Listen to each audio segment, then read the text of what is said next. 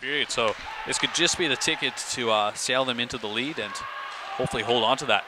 McNulty already 1 goal in the game. Passes this one across. Throw it in for McNulty again. Quick shot in front, and he gets it to Sanfred King.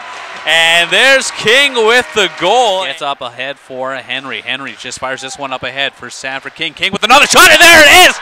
Goal low on the glove hand side. Sanfred King gets his second of the night. And 3-1 now the score.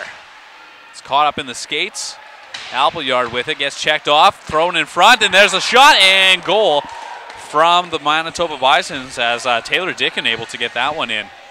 My math is correct, under 50 seconds they were able to get that goal and get within 1 again. And here they come on the attack again, right in front, loose puck, waits for it, and with the patience, that's number 29, Dustin Brewer. Check. Now loose puck in front, Gore comes out of his net, forces his man to jump over him, and a loose puck comes along the sideboards, and Cougars lucky that that one didn't end up in the back of the net. And there it is!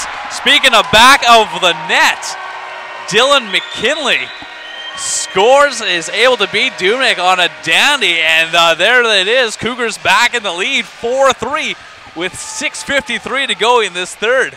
You can't help but think that that play started out with Lucas Gore storming out of his net to poke that puck away from a potential breakaway for the Bisons. Sends in Henry. Puck comes out for foul, and there it is. Fowley finds back of the net on a giveaway from the Bisons.